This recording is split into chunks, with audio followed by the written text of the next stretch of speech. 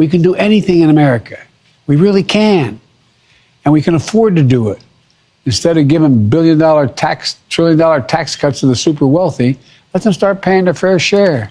Let them make sure we look. Speaking of losers, I lost my train of thought.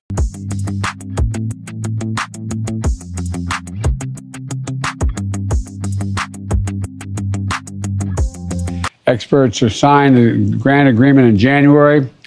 The project's going to take a while to get done, but we expect it to begin full-blown. How does it happen, Joe? But the bottom line is thousands of cities and towns all across America are seeing the great American comeback story, whether they're in red states or blue. All is part of what we're calling an Invest in America agenda. It's about seeking my commitment, speaking to the commitment I made as president, to be president for all Americans, whether you voted for me or not, whether you're in a red state or a blue state. And it's what's being highlighted. We're doing that today to highlight and show we're just getting started. It's gone. It's very sad for the family.